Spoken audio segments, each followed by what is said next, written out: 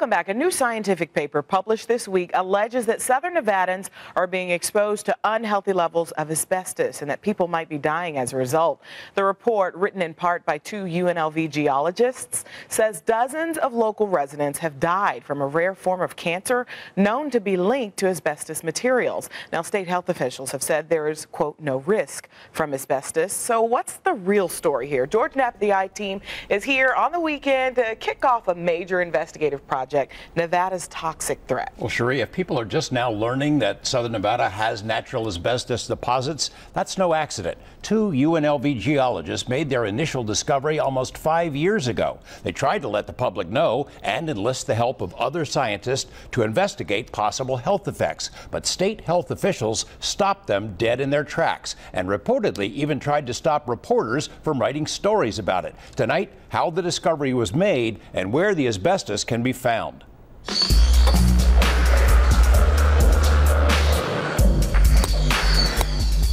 In a desert area on the edge of Henderson, two scientists wearing what look like spacesuits poke and pick through outcroppings of rock, looking for telltale evidence. Oh my God. It was right here. I mean, this is really bad. UNLV geologists Brenda Buck and Rod Metcalf have no trouble finding surface deposits of a bluish-green mineral. It's all over the place. The outcrop over there had amazing green fiber. The research began 5 years ago in an area known as the Nevadans Dunes, a playground for off-roaders. Dr. Buck discovered excessive levels of arsenic, which is why warning signs were erected. But she also found something else, something unusual for this geology: fibrous minerals, in a word, asbestos. These are the 6 regulated minerals. In the public presentation she has since delivered to dozens of groups, Dr. Buck explains there is no single asbestos mineral. It was natural that the scientists would turn to asbestos. It's a commercial term that covers hundreds of minerals, some of which form amphiboles, that is, elongated crystalline fibers. Only 6 of those fibers are subject to federal regulations. And the reason we care is that these fibrous minerals cause disease. Again, we have 6 of them that are regulated, but there are over 400 minerals that are also fibrous in shape. The health effects of most of these minerals have not been studied to any degree, Buck says. Some may not be harmful at all, but the 6 which have been studied are deadly. Whenever NOA, naturally occurring asbestos, is disturbed, either by nature or by human activity, the fibers can become airborne. They're too small to be seen. Once in the air, they can float for days. The danger comes when they're ingested or inhaled. The fibers are indestructible, which means the body cannot defend itself against them. The greater the exposure, the greater the health risk. It's a tough problem. These patients have severe pain. Renowned cancer researcher Dr. Nicholas Vogelzang of the Comprehensive Cancer Center says the miracle mineral that doesn't burn has been causing disease in humans at least back to the ancient Romans. These fibrous minerals and the link to disease. No question that X causes Y. Right. No, there's no question. There's a body of medical literature. There's a large body of legal literature. There's a large body of basic science literature. Vogelzang says many people are protected by genetics. They can be exposed but not get sick.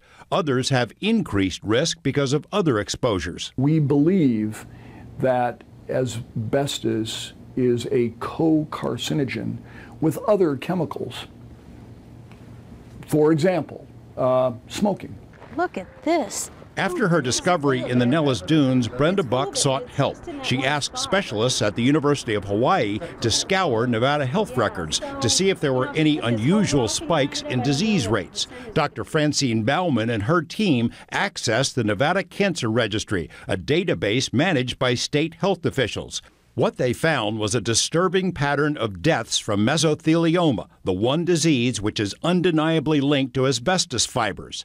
Because the results showed higher than normal exposures for women and younger people, the research team was pretty sure there must be asbestos in the environment somewhere. So Buck approached her fellow UNLV geologist, Dr. Rod Metcalf, who coincidentally had already found deposits of the same fibrous minerals just across the Colorado River in Arizona, a canyon where bluish rocks are abundant. Well, what you found is there's a lot of it out there. I mean, there's a lot more of it, yeah. And using their own model, Buck and Metcalf made predictions about where they might find deposits of asbestos fibers. Their model proved depressingly accurate, as this map indicates. That first study, we did 43 samples. Every single one of them had fibrous amphiboles.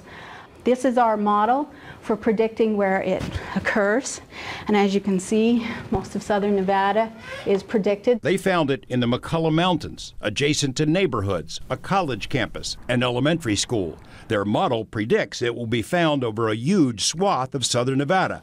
But as they prepared to make their findings public in 2012, they received a cease and desist order sent by their employer, the state of Nevada. The state threatened legal action if they publish any data from the cancer registry. The professors were stunned, but they complied. We are breathing asbestos fibers, and I want to know how much, and I want to know who's at risk, and what can we do to make our lives healthier. And I feel like they're not helping. I mean, it's hard for me to imagine that the primary concern here is the health and safety of the citizens in southern Nevada. I'm a citizen in southern Nevada. My children are citizens in southern Nevada. My grandchildren are citizens of southern Nevada. And from that standpoint, I'm a bit outraged. State health officials told us one reason they were worried about this news getting out is they didn't want to start a panic. They also say there is, quote, no risk from asbestos. Over the course of the next 5 nights, we'll lay out the evidence so far. Other experts we contacted agree there is no need for panic. You don't have to sell your house and move away, but there is almost certainly reason to be concerned. We put together a massive collection of reports and background information available on our website, and we confront state health officials tomorrow night. So many people live out there, go out in these remote areas. How can we protect ourselves? There's some common sense ways. I mean, the more exposure, the higher the risk. So you want to limit your exposure. Wearing a mask if you're in dust storms, weatherproofing your home. We're going to have a whole piece on that later in the week. I look forward to it. That's powerful. We never know what we're exposed to, George. Thanks. Amazing.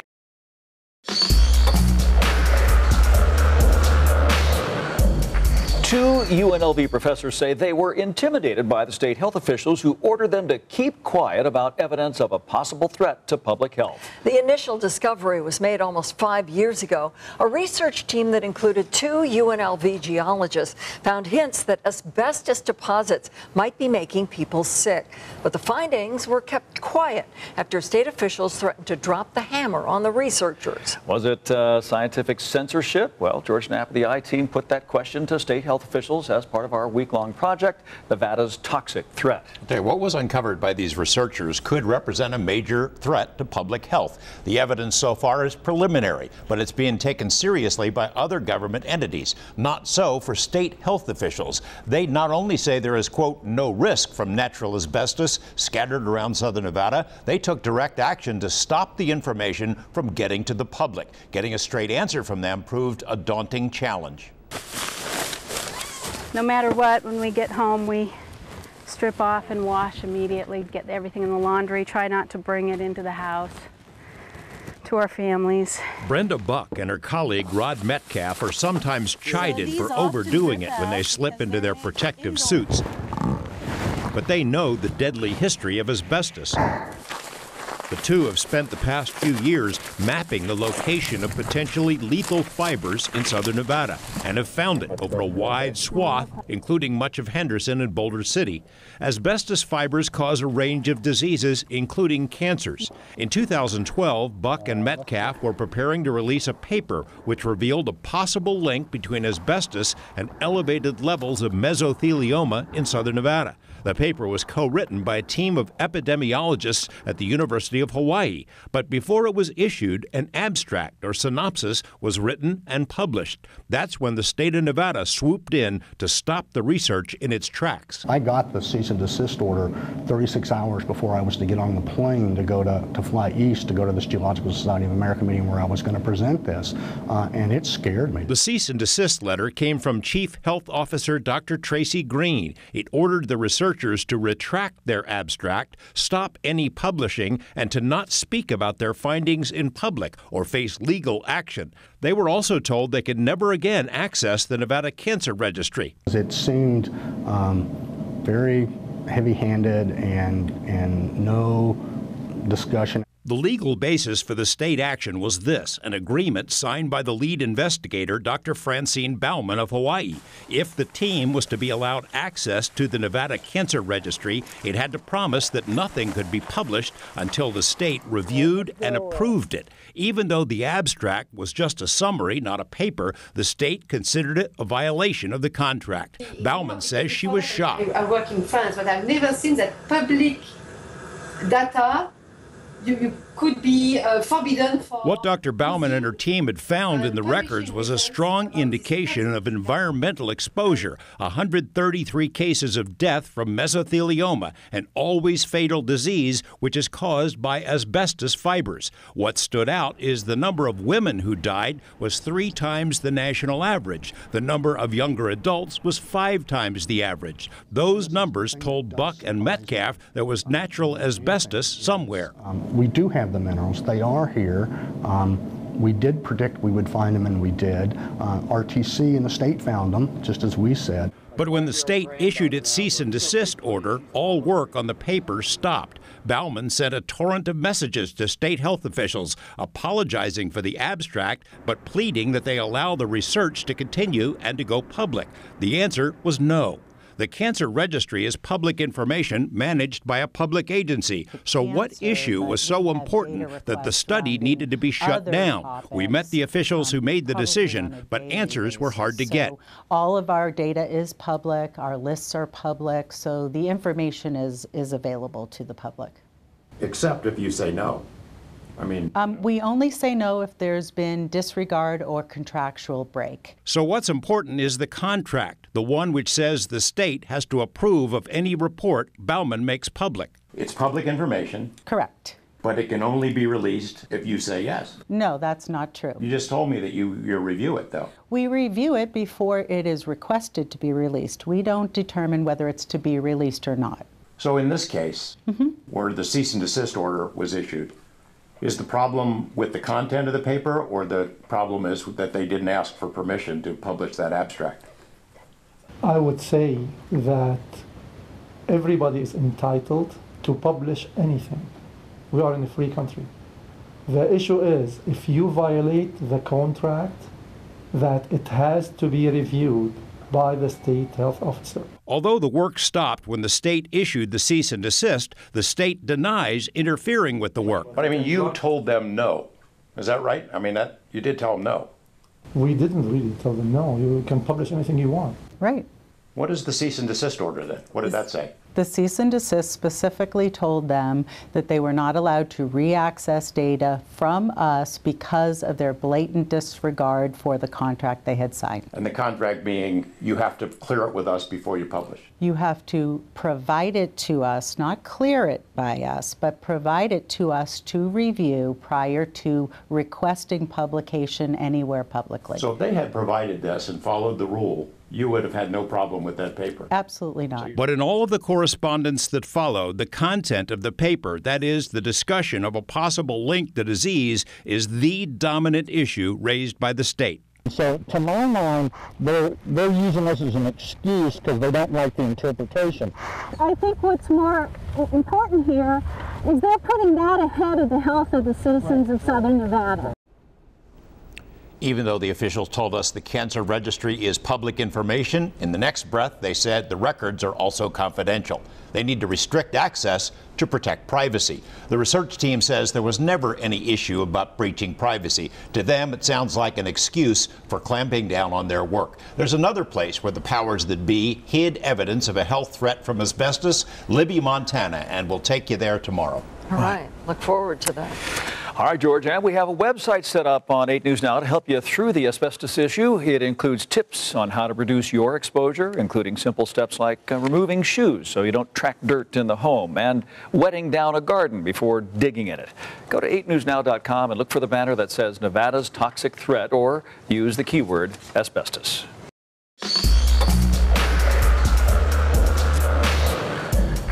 The largest environmental and public health disaster in American history isn't 3 Mile Island or Love Canal. It's in Libby, Montana, where the effects of asbestos fibers are still being felt years after a mining operation was shut down.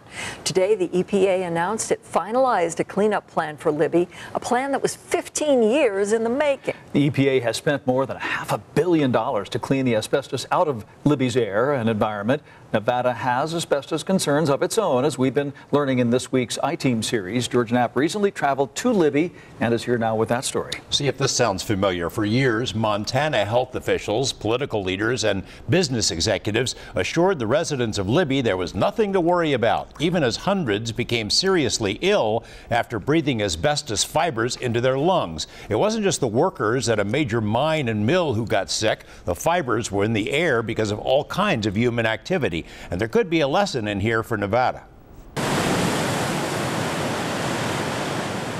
Few places look cleaner than northern Montana. Scenic vistas in every direction, a sportsman's paradise. In the heart of the Kootenai National Forest is Libby. City of Eagles, they call it, not only because of the massive eagle sculptures that dot the town, but because the skies and trees are filled with the real deal. Also here, the world's largest frying pan. But Libby's ultimate claim to fame, or infamy, is a legacy of death, epitomized by a shuttered mine site. I've been diagnosed as having asbestos disease. I've got pleural thickening on my lungs, and but I would consider myself one of the fortunate ones. Leroy Tom is lucky compared to many of his neighbors. His exposure to asbestos fibers while working at a mill site back in the 70s hasn't killed him yet. So a lot of people you know have died, I guess. Yeah, oh yeah. How many people do you know have been affected by it one degree or another? A lot of people? Oh, lots. I mean, hundreds. The population of Libby today is around 2,600. Nearly 400 residents are known to have died from asbestos exposure.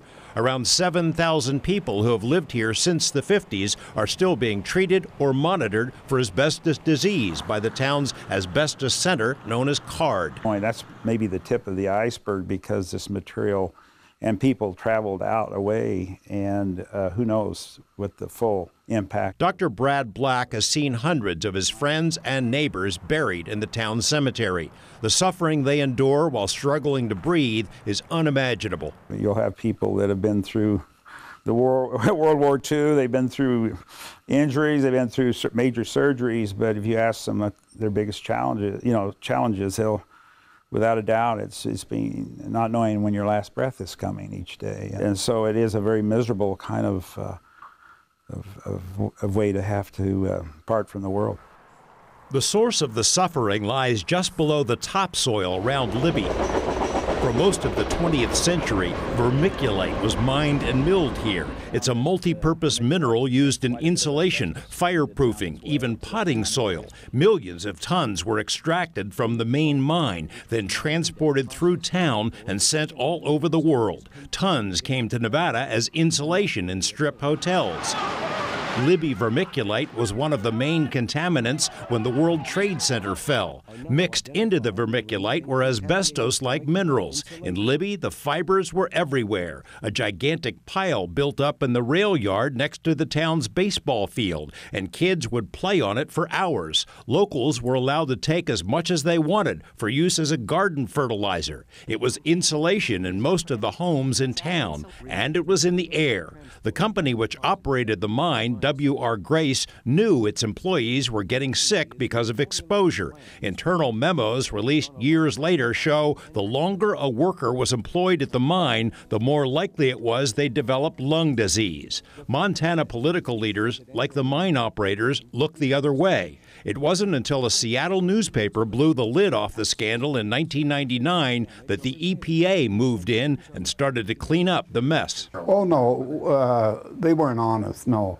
Red Munsell says he was exposed to asbestos via the dusty clothes his father wore home from the mine. He's had lung cancer twice and could barely make it out of the clinic before he had to stop to breathe. His wife and son are also sick. Yeah, your mother had it, Red, I think, because she was on oxygen 24 hours a day. Yeah. She couldn't breathe. Yeah. So your wife, your mother, your son, daughter, everybody. Yeah, it's a terrible disease. Yeah, it is, because you know you're going to suffocate before you die. Yeah, lots of people have died that we know, people we worked with, people up here. Lyra Parker has been diagnosed with lung disease, so has her husband and her daughter, who used to watch the dust clouds as the heavy trucks rumbled past their property. Their nursery sits on the river just outside the mine. It was off limits for years as the EPA removed all the soil. The family lost more than their health. We lost everything. They came in here and they destroyed everything. We got out of here with the shirts on our back, basically. Because of the long latency period, Dr. Black thinks there could be hundreds of people who've not yet developed asbestos disease, and more who are sick but have resisted getting diagnosed. Not everyone who gets exposed gets sick, he says, but the greater the exposure, the greater the chance for disease. There's certainly ways to prevent the disease, and it's very simple, you know, and is to don't stir it up. Nevada health officials told us there is no comparison between Libby and the natural asbestos that's been discovered here. And they told us we have nothing to worry about because of plans to build an interstate highway right through asbestos deposits around Boulder City. 2 UNLV geologists who found the asbestos here say Southern Nevada has fibers that are nearly identical to those in Libby. Tomorrow we take a closer look at the highway plan, and we'll take you to an elementary school with a field of asbestos in its front yard. Always troubling when they say there's nothing to worry about. Nothing to worry about. Yeah, it's always at least a question mark. Yes. Thanks, you, George.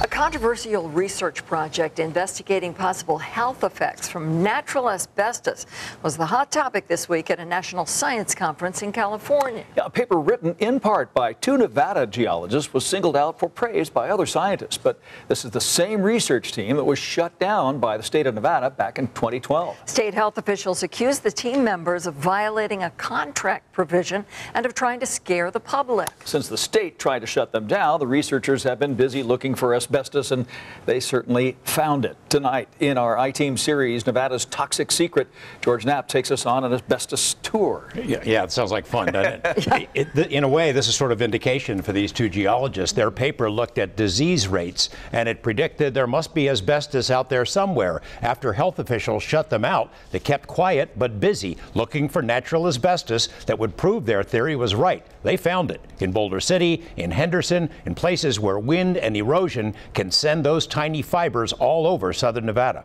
And what did you find in this field? We found actinolite asbestos, so regulated asbestos minerals. And it's in the rock and the soil. Dr. Brenda Buck has become so accustomed to finding asbestos that she can sometimes spot it while driving down the road. Boulder City's Adams Boulevard, in particular, is asbestos central. Well, sometimes in the handlands, which is this, you can actually see the structure. So in other words, you see the shape of the fibers. So there's no question that both of these have it.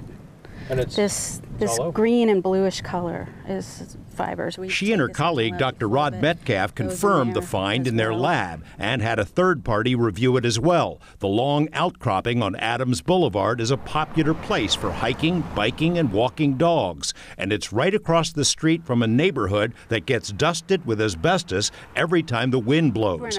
Further down Adams, she spots something in the landscaping of a public park. No, it's probably here. This looks like it. You spotted it from the road? Yeah. And 1 block further. Look at this. Look at that blue. That is it. So this face is very rich, and then they'll be inside here, the dark little dots. It's a field directly in front of Martha King Elementary School. The rock and soil have high concentrations of actinolite asbestos. They built the school on ground zero, practically. Yeah, definitely. See, look at all the green. It's everywhere. And these are the high concentration, the green. Asbestos was also found on public property adjacent to this Boulder City horse stable. Buck says she stabled her own horse here for years. She wonders how many fibers are being ingested by riders and their horses, and says when rodeos are held here. And I've been here for it, and I see little kids just crawling all over this. Breaks my heart now that I know what's here. The McCullough Mountains have concentrated asbestos higher up, and the geologists say erosion is likely carrying it down into the El Dorado Valley. Out on the dry lake bed, long a playground for off-roaders, the frequent dust clouds are loaded with fibers. On the Henderson side of the McCullough Range, there's asbestos around the Nevada State campus. Oh, this looks worse. They also found a lot of it on public lands adjacent to a large housing development, land traversed by residents every day. They should know that this is here. Yeah, they should know. Yeah, they should know. And of course, we've seen, big, 2-3 ATVs or four-wheel drive vehicles out here, and they just put out huge plumes of dust. If you're the second one of those in a train of second or third behind a lead vehicle, you're getting pretty well dosed. The images that haunt them most are back at King Elementary. The I-Team observed over several days as students and locals exposed themselves to asbestos fibers in the field next to the school. Kids hiked down from the school, climbed on the rocks. They stomped on the gravel, skateboarded in the dust, bounced balls, got fibers on their clothes and backpacks. Moms with infants rolled their strollers in and around the fiber-filled field. During one of our visits to the school, Dr. Buck found rocks that stopped her in her tracks. Ooh, look at this. Oh my God, that is so blue. Yikes. I'm tempted to test this yet again, but generally that blue color is suggestive of the Libby minerals. In Libby, Montana, school kids played on heaping piles of asbestos, the byproduct of a mining operation. Because of the long latency period, they didn't start getting sick until 20 or 30 years later. Hundreds of people in Libby died and thousands developed serious illnesses. State and federal agencies knew of the danger for years, but the public was assured there was no risk. So there was a sense of complacency. A false confidence that your agencies were operating the way they should operate.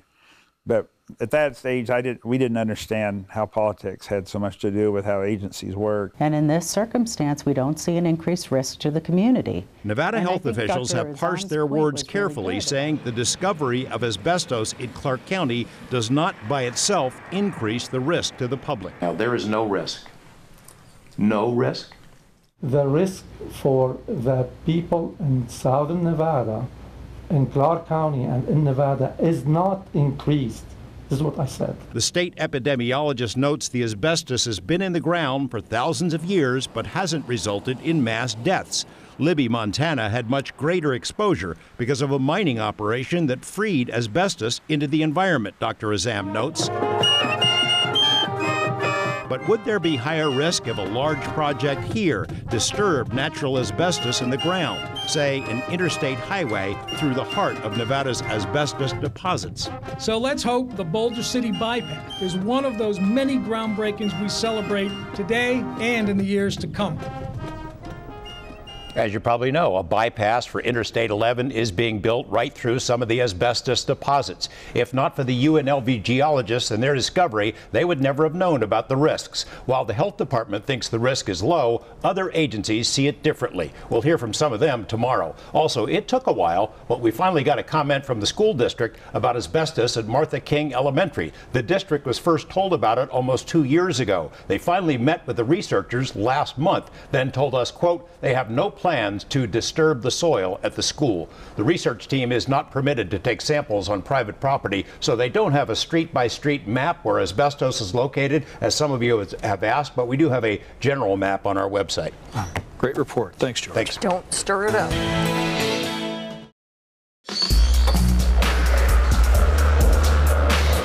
State lawmakers are close to passing a bill to give the Nevada Division of Health greater power to restrict access to the cancer registry. AB 42 would allow the Health Division to restrict which researchers can access the database. Access to the cancer registry is at the heart of a major scientific controversy we've been exploring this week in our I-Team series, Nevada's Toxic Threat. Tonight, evidence collected by other government agencies which contradicts statements made by those who control the cancer registry. George Knapp is here with more on that story. Well, you know, the reason we became interested in this story is because the health officials engaged in what looked like a blatant case of scientific censorship. Under current rules, anyone who uses the Nevada Cancer Registry for research has to sign multiple forms which stop them from publishing anything until it's approved by state officials. In 2012, a team wanted to publish a paper which found evidence that Southern Nevadans are dying because of exposure to natural asbestos. Health officials forbid them from publishing it, then banned them from ever using the cancer registry again. State health officials have since made numerous statements that natural asbestos is not a threat to public health. Tonight, we learn that other government agencies disagree.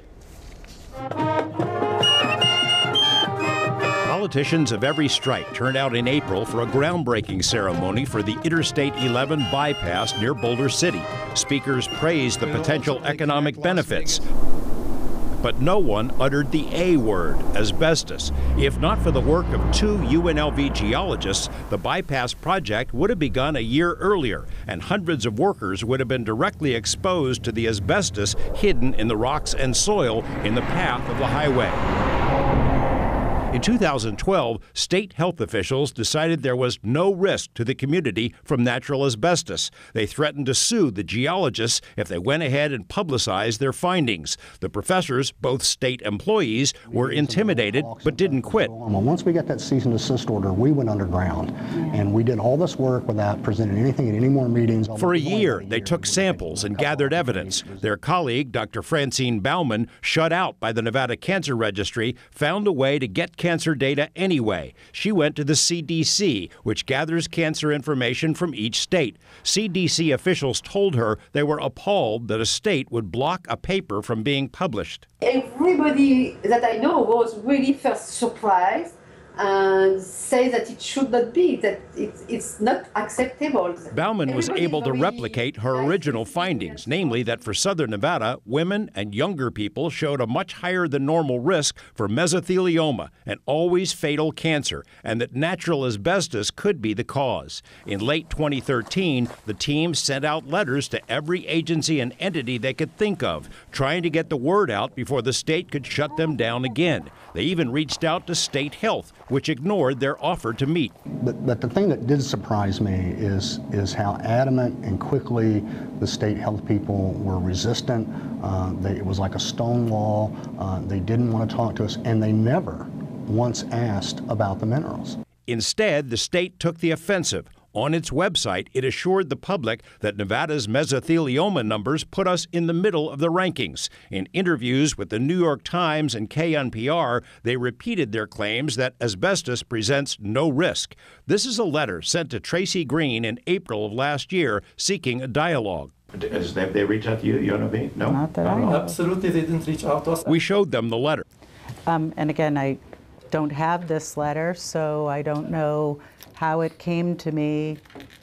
Other agencies and political entities not only responded to the letter, but took it seriously. Here's the list of those who responded and/or sought meetings with the research team. Among those most interested were NDOT and RTC, both working on the I-11 bypass. The highway project came to a halt.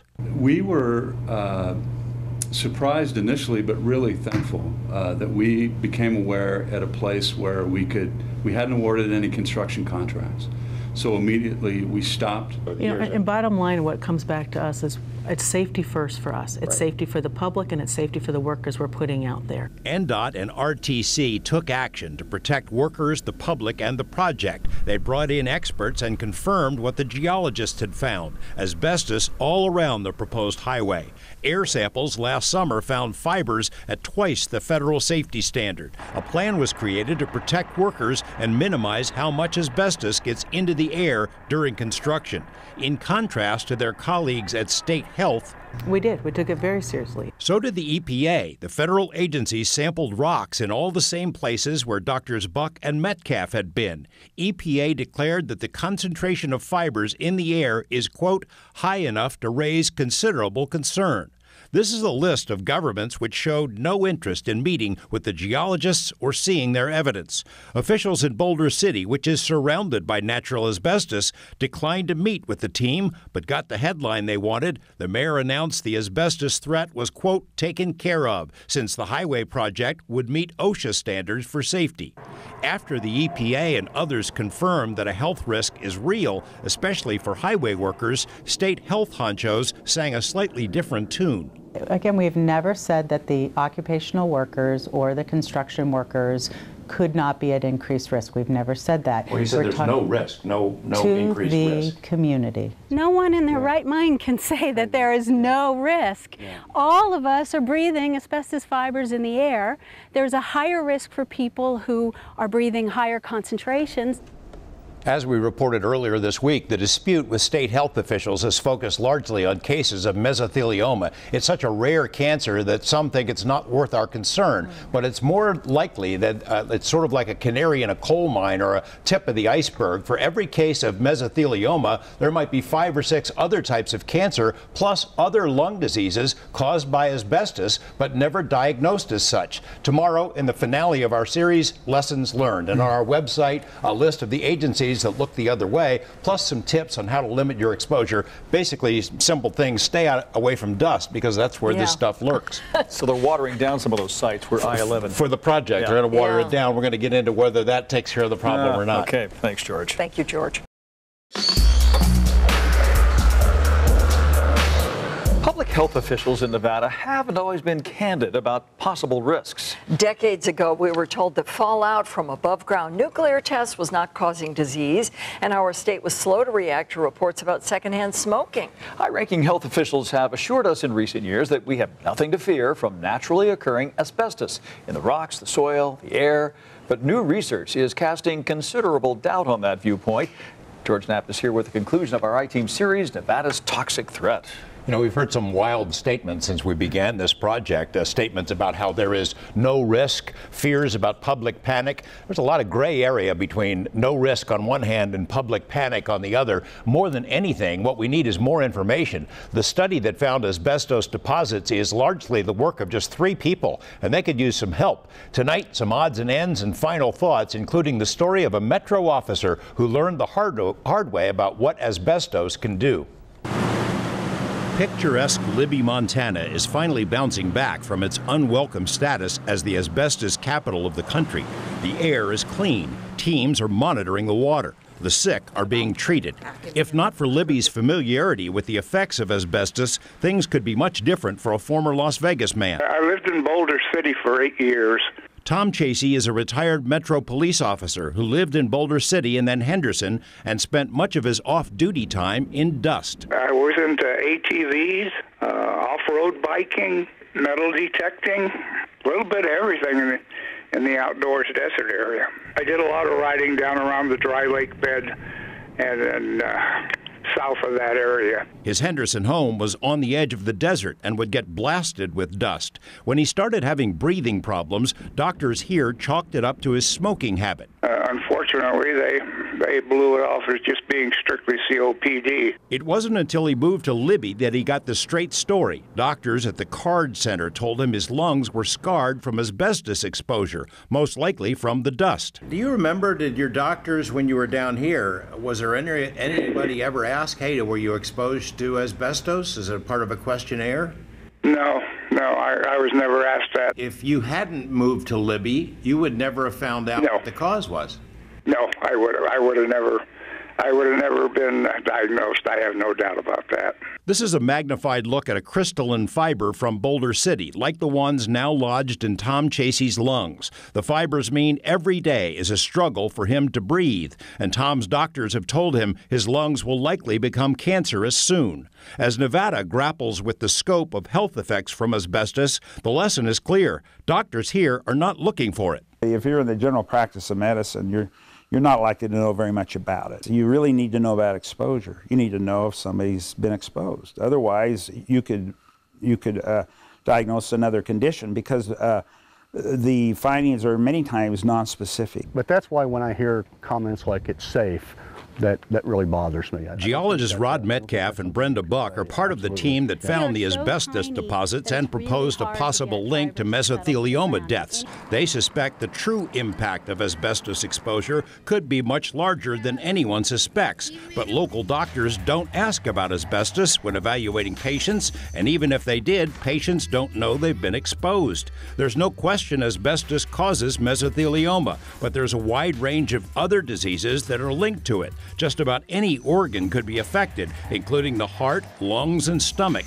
If environmental exposure is causing mesothelioma deaths, then the true effects could be many times worse. So it's the tip of the iceberg. And these are all the other diseases, ovarian cancers caused by asbestos, pleural fibrosis, asbestosis, and then these other things, depressed immune function, cardiovascular disease, gastrointestinal disease, autoimmune disease. When you have 1 case of mesothelioma, you have about 3 cases of lung cancer, and you can have other disease. Francine Bauman's paper about mesothelioma and asbestos got her banned from using the Nevada Cancer Registry. State officials insisted it was because she didn't submit her paper to the state for approval. State officials repeatedly said there is, quote, no risk from natural asbestos. They've had to change that tune after another state agency, NDOT, implemented OSHA standards to protect workers on the Interstate 11 bypass. As this map indicates, that highway will plow right through the heart of asbestos deposits between Boulder City and Henderson,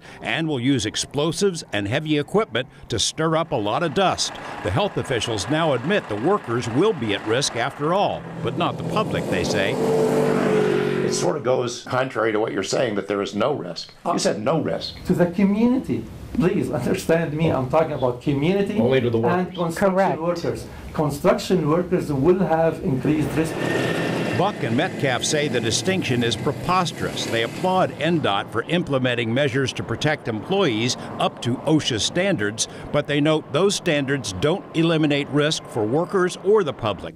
Millions of gallons of water will be sprayed to keep the dust down during construction, but the next day, when it dries, the next ATV that comes around or the next dust storm that comes around is going to pick that. So it doesn't disappear, it doesn't go away. Dust from the bypass could be carried into the Las Vegas Valley because the wind blows this direction at times. Even more of it could be stirred up if plans carry through for large, high-density housing projects in the El Dorado Valley, on the edge of today's gravel pits, an area known for asbestos deposits. Avoid the dust as much as you can and pay attention to where they say this stuff is and don't go there.